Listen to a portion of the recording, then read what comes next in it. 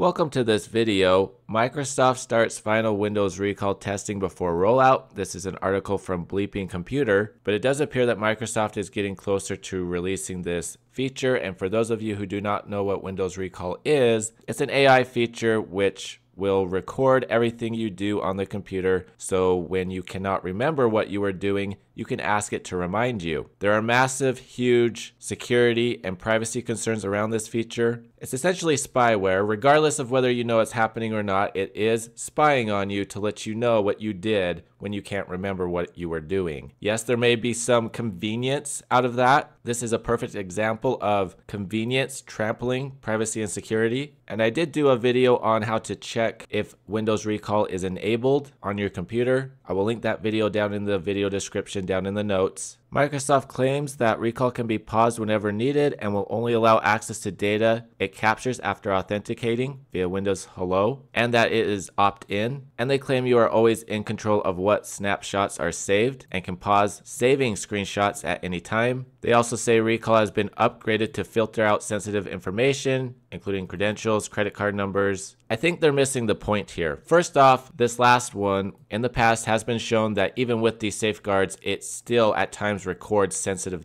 information. And opt-in is great, but people may not fully understand what they are opting into. And please note that Microsoft could change that at any time to where it's not an opt-in and just automatically turned on. Yes, some of these things do improve the feature, but there's still so many privacy and security concerns with this that it would be better just not to use it. In short, I do not recommend using Windows Recall, even if they have added in things such as opt-in and filters. There's just so much room for user error, misunderstanding, and sometimes it's just better not to record everything you're doing on your computer. That is everything for this video. If you do have any comments or questions, please post them down below. If you like this video, please give it a thumbs up and please consider sharing it. And if you would like to support the channel, go ahead and hit that join button to become a member for as low as 99 cents a month, the subscribe button, the thanks button, or that bell notification icon to get notifications on future videos. Thank you very much for watching. Hope you have a great day.